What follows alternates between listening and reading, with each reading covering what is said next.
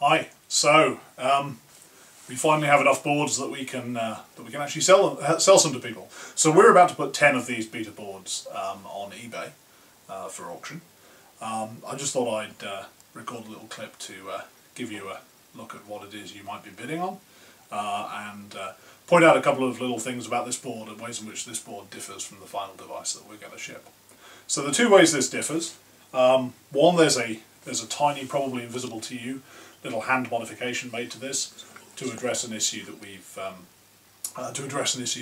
with the PCB design. We've gone through and hand modded our entire supply of beta boards. The second, more obvious difference is here.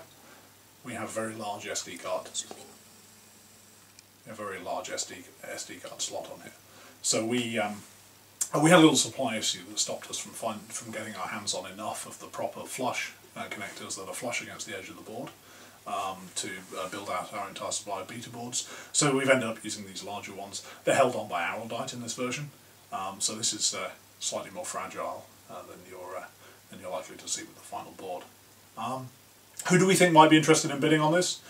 We wouldn't encourage you to bid on this if you are if you want to get a $35 computer. This is probably not the way to do it.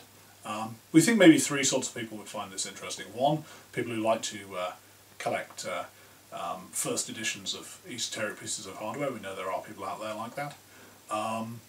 Two, if you think that getting your hands on a Raspberry Pi for a commercial project is going to be of value to you, then this may be a good opportunity for you to skip the queue.